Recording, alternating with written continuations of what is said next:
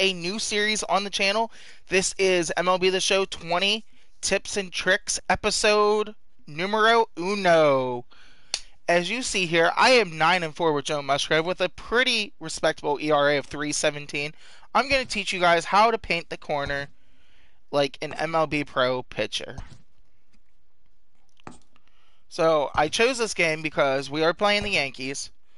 I'm not going to obviously play the whole game on stream, but I'm going to teach you guys through the first inning how to paint the corners and what you want to do to set up good players for strikeouts. Jake, give me like 5 minutes and I'll play something. I didn't think you guys were going to join, so I'm doing a video real quick. I didn't think you guys were going to join. Alright, so I'm going to mute you real quick. Alright, sorry about that, guys. Screw joining the party. But yeah, I'm going to teach you guys how to pitch like a pro on MLB The Show 20 with a mediocre pitcher like Joe Musgrove. Hopefully it goes well. So first thing I do, I love my slider down and away.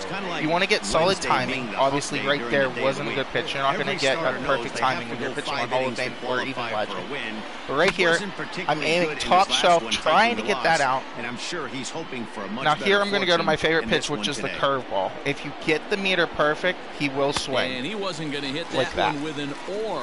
It's not on the corner, but you get your first strikeout and I get my point across.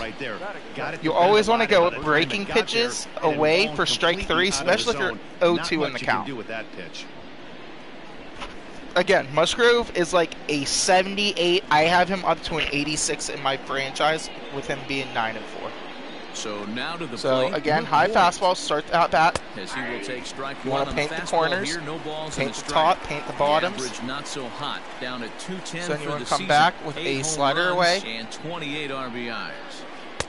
And this see, that's getting close to the zone, so you want to keep it in range so that he's able to potentially swing at it. 66 degrees at first pitch.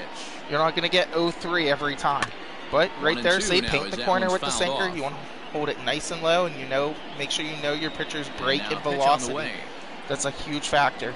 As I missed the corner there, so the curveball got a little bit more break to it because Musgrove has a little control when you don't hit the meter with that curveball. We're going to go back to it, though, because they shouldn't be expecting it. Right there, I missed the meter a little bit late. Again, brings up 3-2 in the count. Again, Luke Voigt, probably not one of those pitchers you want to work around. So we're just going to go at him with a high fastball. Can be a little too inconsistent at times. D-Row, you hit the nail right on the head. I think one of the things we're looking for. And we'll try setting him up away with the slider. Couldn't get the corner. Again, I pitch like an MLB pitcher. I'm not afraid to take walks. I know a lot of people don't like to get a lot of walks, but I'm a paint the corner guy. So I'll finish this inning, and then if you guys have any questions or anything you want to see about pitching, let me know. And yeah. Double play ball. And right there, you get the double play you want, maybe. One and there. It goes slow. But Dizzy wasn't able to turn that. So they just get the one there. But yeah. All right, guys, that's how you paint the corner in MLB The Show 20. If you're new to the channel, hit that subscribe button. If you liked the video, hit that like button, and we'll catch you guys